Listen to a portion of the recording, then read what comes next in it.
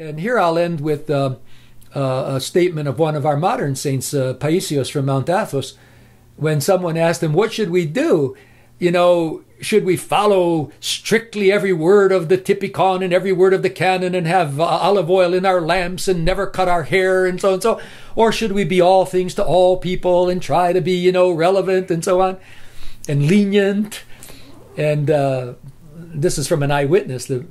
This was from the person that Paisios said this to, who told me this, a priest from Czech Republic.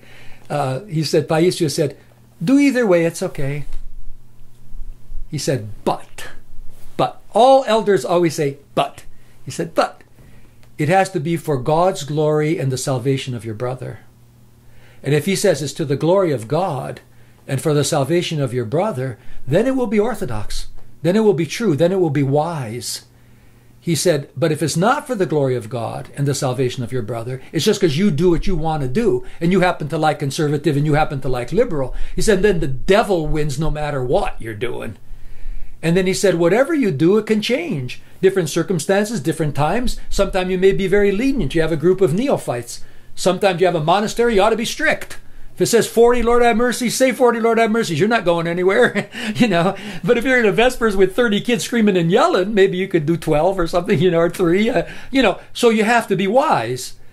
But he also said it can change. And then he also said, and whatever you do, it's got to not only be to God's glory and the good of the neighbor, according to the gospel.